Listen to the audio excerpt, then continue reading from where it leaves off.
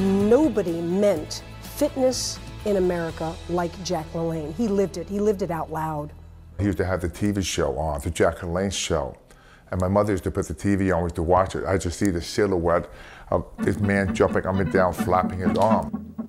I said, boy, he's really muscular. You know, he was sort of like a Harry Houdini.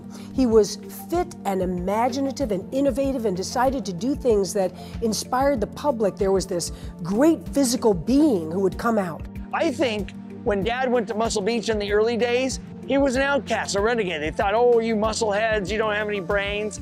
But they were actually exchanging tricks with the circus acts that would come into town. And they were doing some incredible hand balancing tricks. He really addressed the eating issue before anybody else did. Exercise and nutrition, they go hand in glove. Just like you can't separate the mind and the body, you can't separate exercise and proper nutrition. People were eating junk food, and he just thought they were killing themselves and not treating their bodies like the machines that it should be. So the juicer came out. Wow, how Jack LaLanne impacted my life? Look around. I mean, Jack LaLanne is at the root of my life. Jack was for everyone. Everybody really benefited from Jack LaLanne because he would get the housewives, he would get every age group, and Jack cared about every single person. That's how people remember Jack, is the fact he affected millions of people. They don't forget it because Jack gave.